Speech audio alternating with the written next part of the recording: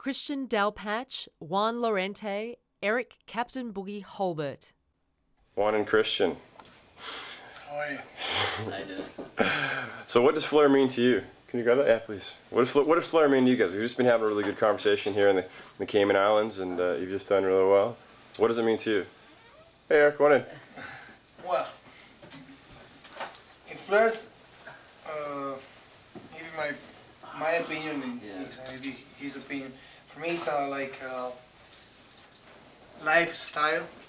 I just live with it. I feel it. I love it.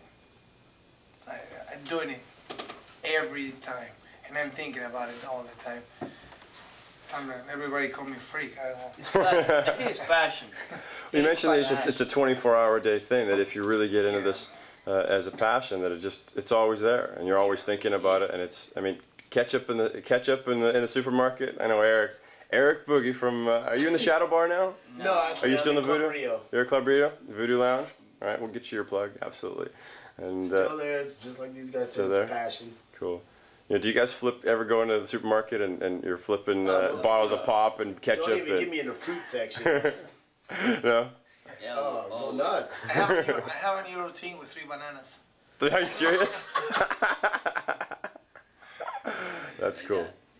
No, it's like when you're near to any contest, you're thinking about it all the time, and everything you touch. you dream Flair, you dream it.